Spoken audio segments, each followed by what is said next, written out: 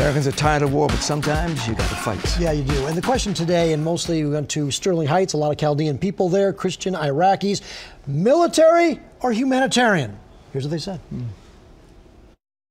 Should we stay with the humanitarian aid, food and water to Christian people in Iraq, or should we go in with military? I don't like it war in Iraq. I say military.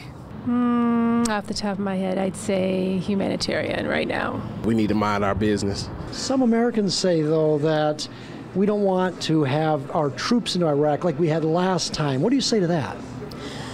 I don't believe that. I mean, you have to, that's what we're here for. We have to help out people in need. So I want help my country, please. But not with military. No war, no war. That's the important thing, to help the Christian people north of Iraq.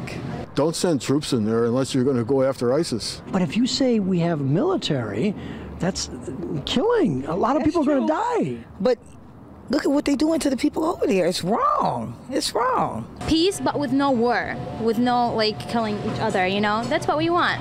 Are you saying military action? Yes, military have to go to Iraq to protect all of them, like, you know, the Christian people. There's been a lot of Christian people have been killed in Iraq. It's a lot that needs to be done here before we start talking about what we're doing in Iraq. Do we want our military to go into a country to kill people?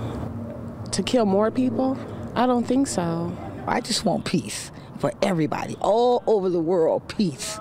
If we can have that, this world will be a better place to live.